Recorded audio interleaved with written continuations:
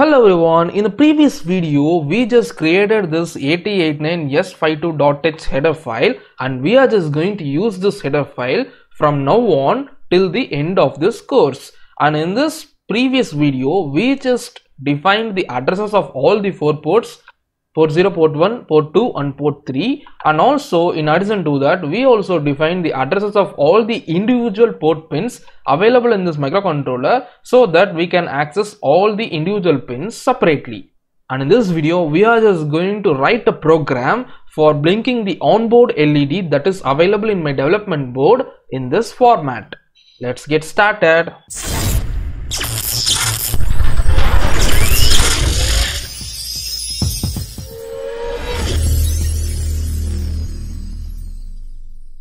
Now coming to our program, so these data buffers, that is port 0, port 1, port 2 and port 3 are bidirectional pins. So you can either write 1 or 0 to it, or you can directly read the data that is available in the particular pin. So you need not configure it as input or output, that is not necessary. So initially I am just going to create a delay function over here in the top of the main function, void delay. And I am declaring a variable d, and inside again I am declaring another variable unsigned int of I, and here I am just going to use only one for loop d I plus plus, and I am terminating this for loop. So this is just a loop delay. This is not an accurate delay, this is just an approximate delay. So we will see about the process of generating accurate delay using timer of this microcontroller in the future lectures. But for now, in our program, for generating approximate rough delays, we will be using this delay function. Now coming to our int main, I am not going to write any initialization function calls. I am directly coming inside the infinite loop. So now, as I said, our process is simple. I just want to turn on this P1.0 and I want to wait for a particular period of time. After the time, I just want to turn off this bit, and again I want to wait for the same period of time for blinking this LED. So this is the process, right? So what I'm going to do is I'm just going to write the S bit name port 1 P0 equal to 1. So we have declared this as S bit, right? So this is the S bit to which the LED is connected. So I am just making that bit as high, and I am going to use the delay. So roughly I am giving around 30,000, and after the delay I am just going to turn off the same bit port 1 P0 equal to 0, and again I am just calling the same function called delay with 30,000. So since these four lines are available inside the infinite loop, after the execution of this delay, again this line will be executed and the process will be carried out until the microcontroller is stopped. So now I am building this code using the button over here. You can see it is compiling with 0 errors and 0 warnings. And for creating the hex file, click on this options for target, and here click on this output and check this create hex file checkbox, and then click on OK. Now again compile this code for creating hex file, and that's it. Now come to our Proteus simulation. Double click on this IC and click on this program file icon over here to load the program. Now go to the respective folder where the program files has been stored. Now inside the program files folder, go to the objects folder. Here you can find the hex file. Click on this and click on open to load the program. Now click on OK. Now the program has been successfully loaded. Now play the simulation using the play button in the top left corner of the window.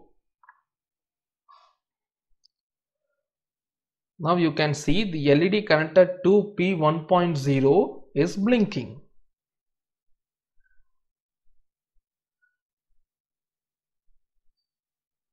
You can see this is the development board that I'm going to use for demonstrating all the outputs that I get in my hardware.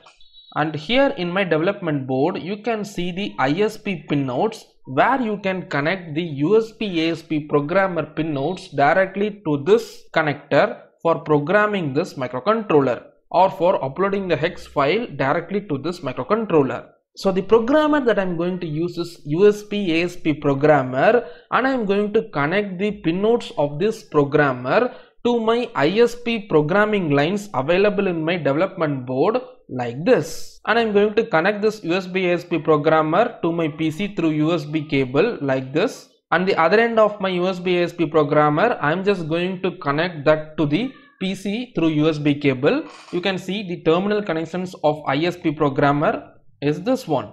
Reset is connected to reset pin of the ISP programmer, and clock is connected to clock, MISO to MISO, MOSI to MOSI, and VCC ground to the respective pins. So you can see all the pins are directly provided in my development board, or if you are not having a development board, you can also build the circuit in a breadboard for uploading the hex to your microcontroller like this. So this is the pinout of this USB ASP programmer. I just want to connect the MOSI to the pin 6 and MISO to pin 7 and clock to pin 8, as well as the reset pin must be also connected to the pin 9. Then the VCC must be connected to the pin 40 and ground must be connected to pin 20. In addition to this, you just want to provide a 11.0592 MHz crystal to this 18th and 19th pin of the microcontroller, and then you just want to pull this EA pin high so that you are indicating to the microcontroller that you are just going to use the internal ROM of the microcontroller.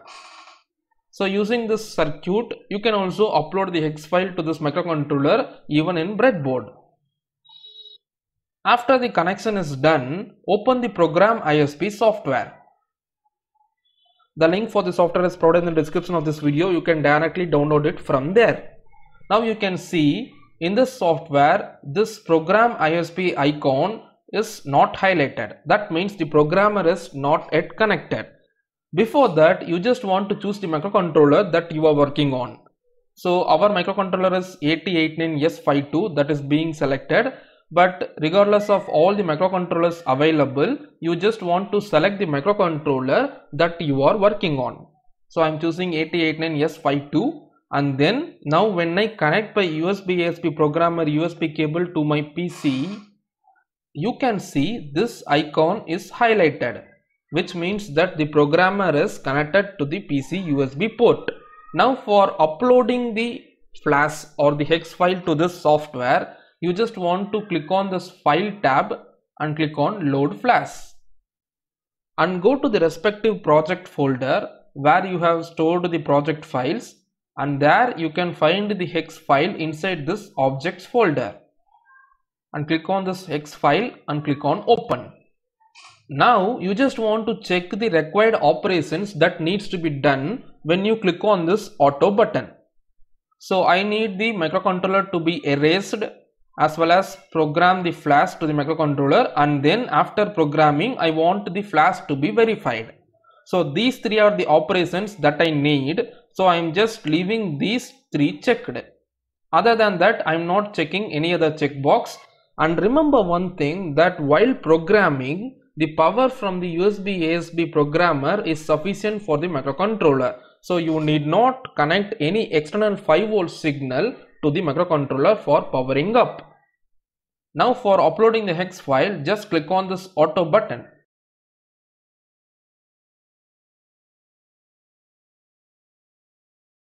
Now you can see the hex file is being downloaded to your microcontroller AT89S52.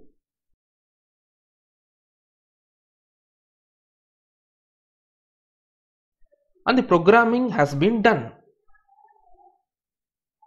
Now build the circuit to see the output in the hardware.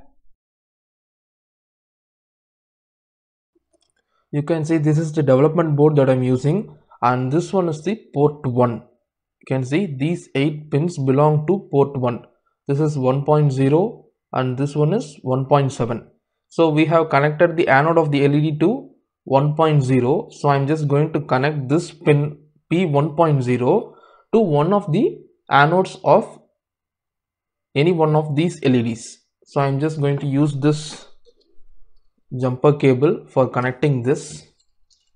See, I'm just connecting this P1.0 with the first LED, that is this LED. So I'm just going to use this LED, and cathode of this LED will be internally connected to the ground of this board, so you need not worry about that. That's all about the connections. Now that the circuit connections is over, we have connected one of the LEDs anode, one of the 8 LEDs anode to the P1.0 pin, and cathode of the LED is connected to ground by default in this development board. And for powering up this development board, I am just going to use the 12 volt 1 amps adapter, that is this one. So I am just going to connect this adapter to the power socket available over here.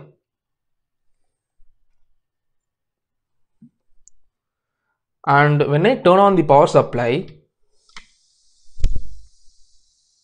you can see the onboard LED which is connected to P1.0 is blinking. So this is the output that I got in my hardware. See you in the next lecture. Thanks for watching.